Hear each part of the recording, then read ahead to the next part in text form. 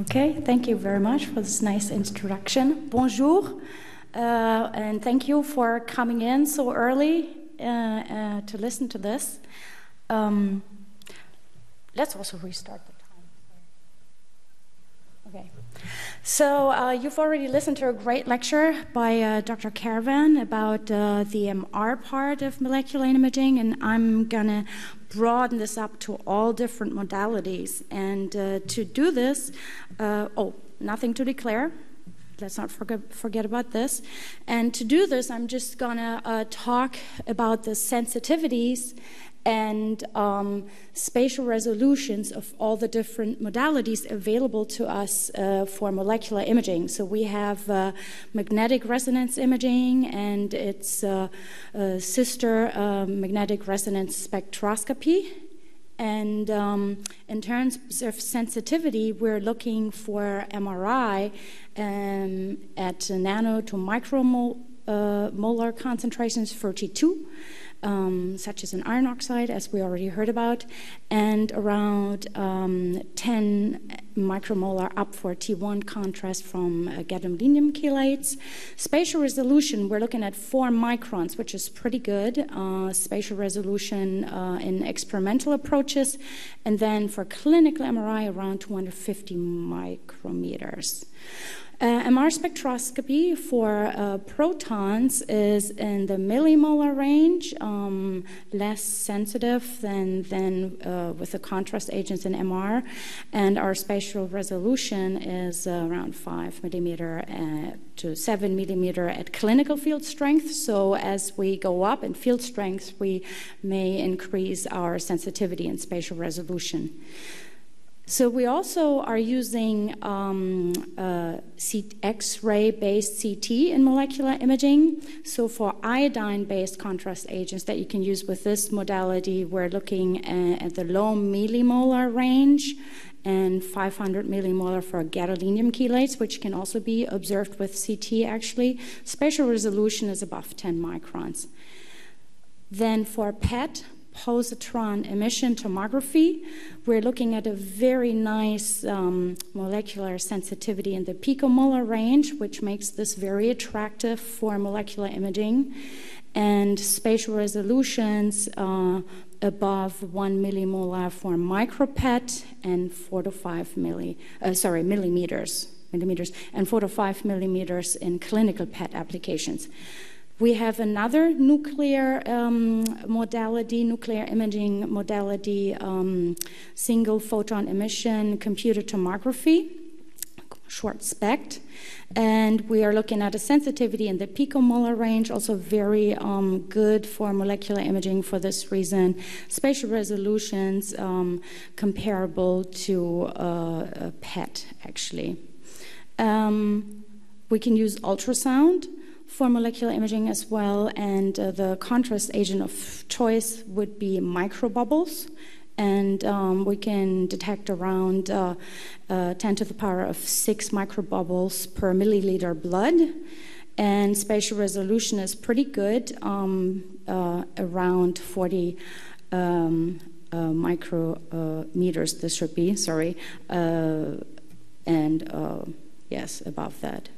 So for optical imaging, we're looking at sensitivity in the nanomolar range, or if we're thinking about cell tracking applications, around 50 cells can be detected with fluorescence, and around 1,000 cells with bioluminescence. Spatial resolution is 25 microns for intravital, for ex vivo, and for intravital microscopy, 1 to 15 micrometers, which is pretty good. So this is our armamentarium of different molecular imaging modalities. And thinking about this then in terms of biomedical imaging, traditionally we would be using these modalities for anatomical imaging. Then we can also do functional imaging, where we are looking at the dynamics of contrast agents, then also imaging, functional events where we've injected something, and then perhaps we want to visualize the blood vessels.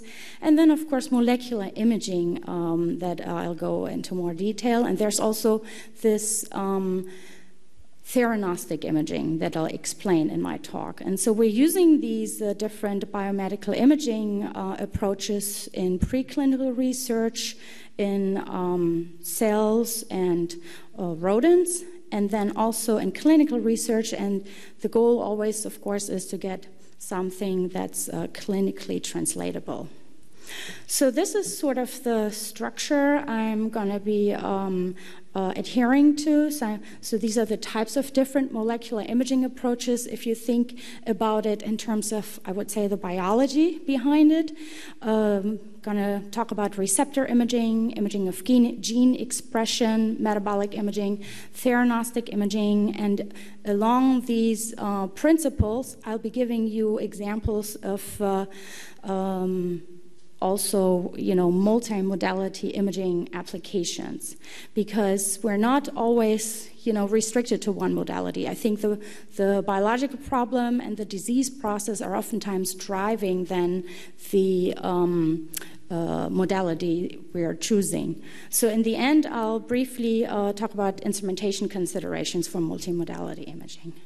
So receptor imaging. Pretty simple. For example, in cancer, we would have a cancer cell that overexpresses some very unique receptors, and we would then use a ligand, for example, an antibody that carries an imaging reporter. And then this imaging reporter, depending on what modality we want to use, can be detected with this modality. And one important thing I really wanted to mention are size considerations when making your imaging agent. So we can go from small molecules that have a size of below 1 nanometer all the way up to relatively large nanoparticles, where we're in the range of 20 to 90 nanometers. And basically, in general, we can say the larger the imaging agent, the longer its blood circulation time is, the more difficult it is for this agent to extravasate into the target tissue, meaning, get out of the bloodstream and get into the tissue of interest. And the larger the imaging agent, the more difficult it'll be to reach intracellular targets. And other key properties for imaging probes are that we have to think about are biocompatibility. So is it secreted or degraded without toxic effects? Then its injectability. So if it has to be injected, it should optimally be water soluble, of course. Then the delivery to the target organ and molecular target. So how well does it extravasate? And there, again, size considerations are important. How specific is it to get to the target organ and to the molecular target that we want to look at? And of course, always important, sensitivity. Do we have sufficient accumulation? Do we need an amplification strategy, which would be determined by the molecular mechanism to be studied? And so Peter, in the previous talk, already really nicely gave some examples where we can amplify to then get to better sensitivity levels. So, as an example, I'm giving you a PET example, because this is, I think, one of the success stories in molecular imaging is the PET imaging of prostate-specific membrane antigen. And this was developed at Hopkins by my colleagues, Dr. Marty Pomper, and also Dr. Catherine Foss did a lot of work in this. So prostate-specific membrane antigen is a type 2 transmembrane protein. And it has actually N-acetyl L-aminodipeptidase and folate hydrolase activity. So if you have your N-acetyl aspartyl glutamate, then this is, as shown here, NAAG, is actually being hydrolyzed by PSMA into glutamate and NAA. And PSMA is a marker for prostate cancer, particularly in androgen-independent disease, which is, you know, a more devastating part of the type of the disease. And so what my Hopkins colleagues have developed are these F-18 and also other nuclear imaging agents that are urea-based small molecule inhibitors of PSMA. And these molecules have a high affinity and good in vivo selectivity for PSMA. And so this has gone from preclinical work started in the early 2000s all the way into the clinic. And I think this is why it's such a success story, because it's already used in patients in Germany for sure, and then also in more and more countries now. And so it's very good for detecting bone metastases. So shown here, there is a prostate cancer bone met here, shown with the PSMA PET contrast agent. And then it also shows up on a traditional bone scan, so that's good for validation. And then here as well, in this cross-section, you can actually see it very nicely then overlaid with the CT. So PSMA imaging is also very good for detecting lymph node metastases from prostate cancer. As you can see here, this shows up actually very nicely, and it's very helpful in the clinic if you have a prostate cancer patient and you want to make sure that, or you want to see if he has metastatic nodules somewhere. So moving on to imaging gene expression promoter activity. So this is supposed to be a cell. And so to image gene expression, we would either have a reporter gene that gets delivered, or we already have a promoter that is already in the cell that we're interested in. And gene delivery typically happens by viruses, oftentimes, lentiviruses or adenoviruses. Then the DNA oftentimes integrates with the cell's DNA. We get transcription into mRNA, translation into the protein or imaging reporter that is then expressed. And we then image this by either optical MR, PET, or SPECT scanning. So one very famous example by Dr. Roger Chen, the late Dr. Roger Chen, I would unfortunately have to say, is the development of the fluorescent proteins. And green fluorescent protein was first developed by him in his lab from a chemiluminescent jellyfish, molecular weight about 27 kilodalton, this excitation and emission characteristic. And the good thing compared to bioluminescence is that you don't have to add any substrate to then detect it with fluorescence microscopy. And so as this field moved on, more and more fluorescent proteins have been developed. We have the whole spectral range available in terms of excitation and emission. And so I'm going to show you an example where we've used the TD tomato fluorescent protein to image hypoxia in breast tumors by a hypoxia-driven fluorescent switch. How this works is that we have used a lentiviral transduction of our breast cancer cells of interest, where we are where we have cloned the VEGF reporter that has a lot of hypoxia response elements to drive the expression of the TD tomato fluorescent protein. And so so this is integrated in the cells, and what happens then is that we under well-oxygenated conditions of the cell, we have the hypoxia-inducible factor 1 alpha being proteolyzed. And then under hypoxic conditions, it is actually stabilized, binds with HIF-1 beta, and then binds to these hypoxia response elements, which then drive the expression of the TD fluorescent tomato, red fluorescent protein. And this is shown here in breast cancer cells that are normoxic. You don't see the expression under hypoxia. They nicely express this T2-tomato-fluorescent protein. And then as you grow them in the memory fat pad of mice, you see here that very nicely only the hypoxic regions are outlined in this tumor model. So this is very helpful. So we also developed the detection of this T2-tomato-fluorescent protein with a technique called multi-mass spectrometry imaging, where you basically then detect tryptic peptides. And so here we've shown that the fluorescence actually nicely overlaps with a tryptic peptide derived from the TD tomato. And so this is an example of ex vivo multimodality imaging of optical fluorescence and multi-mass spectrometry imaging. So now metabolic imaging, I realize Peter went into this already, so I'll be brief.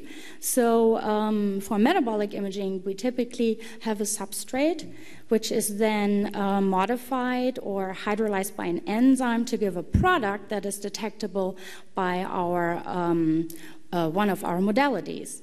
And so a very classical example for this is the imaging of glycolysis, and the last step then from pyruvate to lactate by lactate dehydrogenase, which is overexpressed in cancer.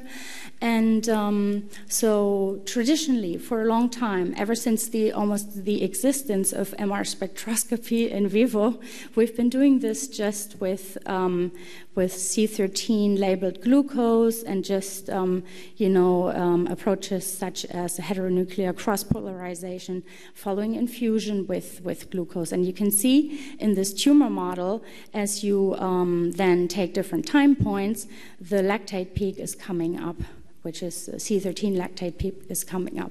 So then more recently, this has been done by hyperpolarized C13 spectroscopy. I'm not going to go into this too much since the similar example has already been explained. Just here briefly that this is a prostate tumor where we then see also the lactate signal coming up. So now I'm going to go into theranostic imaging. Theranostic imaging really is at the interdisciplinary interface of imaging technologies, therapy, and nanotechnology. And so we are really combining a therapeutic agent, which could be a chemotherapeutic agent or a bacterial toxin or tyrosine kinase inhibitors, you name it. Could be anything really that is therapeutic. This is then typically attached to some sort of carrier system, such as liposomes, micelles, or like other carriers listed here. And then we have diagnostic agents, so basically imaging agents, either that are detectable by PET or optically detected, and you name it, anything that works with the different imaging modalities. And so I'm going to show you an example developed in the lab of my Hopkins colleague, Dr. Bourgeois, because it's also just good to exemplify the multimodality imaging part and really, it's just a good example, I thought.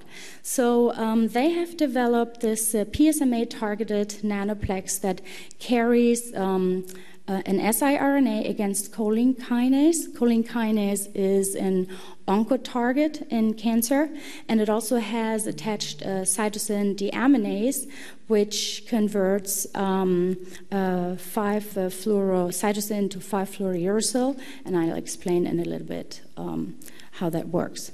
So the imaging agent has all of the components I showed you in the previous slide. So it has a targeting moiety, which is our urea-based PSMA inhibitor. Then that is attached to this polyethyleneamine, and this is used to bind the siRNA, small interfering RNA, that then silences choline kinase.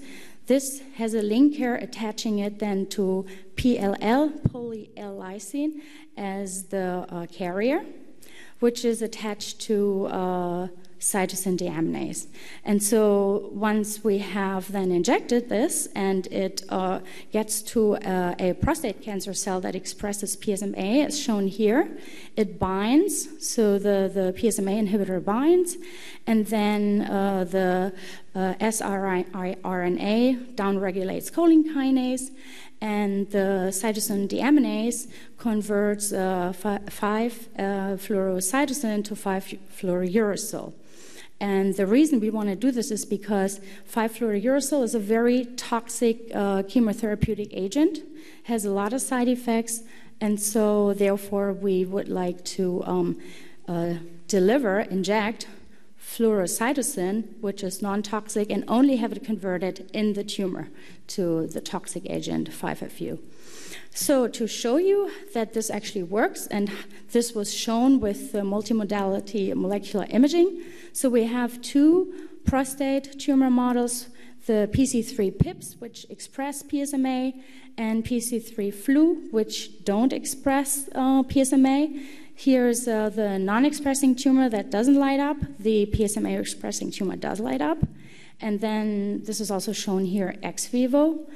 We then showed that indeed, post-treatment, we have an effective downregulation of choline kinase, and that is detected by the reduction in the total choline signal in proton MR spectroscopy, shown here.